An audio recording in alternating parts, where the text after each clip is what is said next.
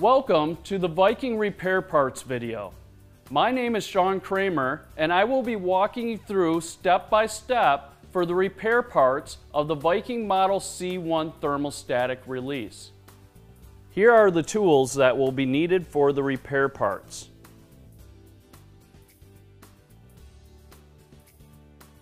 Prior to working on the C-1 thermostatic release, refer to the appropriate technical data sheets for placing the system out of service. We will be covering the installation of the body assembly for the Viking Model C-1 thermostatic release. The repair parts offered in the body assembly are as follows: the body and the seat.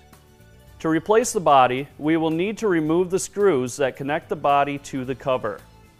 At this point, we can now transfer the diaphragm assembly, the seal ring, and the spring from the existing body assembly to the new body assembly.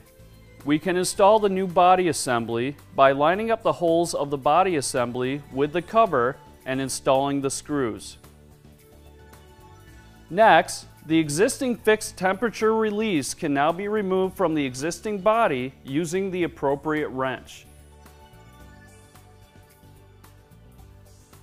With the fixed temperature release removed from the existing body, it can now be installed into the new body by hand threading it in and using the appropriate wrench to tighten it. This concludes the repair parts video for replacing the body assembly in the Viking Model C-1 thermostatic release. If you need additional information or have additional questions, please visit our website at vikinggroupinc.com or call our toll-free number at 877-384-5464.